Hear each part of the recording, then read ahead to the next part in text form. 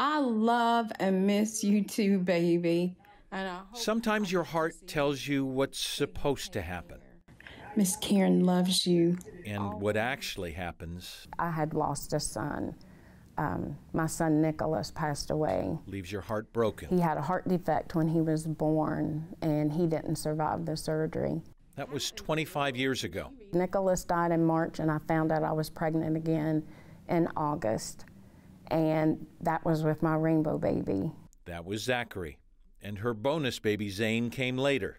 But it was 8 years after losing Nicholas, his heart was reborn. The first person you spoke to, were you able to help?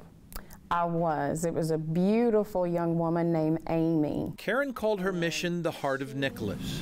Grief and a connection. Helping women through their loss. I've even been in the delivery room with a couple of these ladies. You go through that journey. I had nobody to go through that journey with. I was scared to death. I'm so thankful for him. Jordan Zach is holding her son Henderson, who is rainbow baby number 201 in the heart of Nicholas. Our son Grant, he lived for 1 day and passed in June 2021. We adopted our daughter Sawyer in December of 2021, found out we were pregnant in March of 2022. Sorry. Seeing the little baby boy especially was hard. Shahanna Leith lost her baby Cash recently and is still trying to overcome the fear and hopes of a rainbow. Now, I don't feel like my family's complete, but I'm afraid to go through it again. God knew I wasn't done.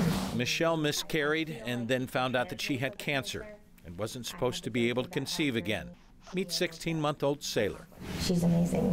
And this one's the result of that? And this is the result. Mm-hmm. This is the not supposed to have. Mm-hmm. For every storm, God promises a rainbow, and here I am. 201 rainbows in 10 years, with more storms to come. But every time I wipe a tear away, every time I hold a woman in my arms, I'm thinking, thank you, Nicholas, because this never would have happened without you. This is his ministry.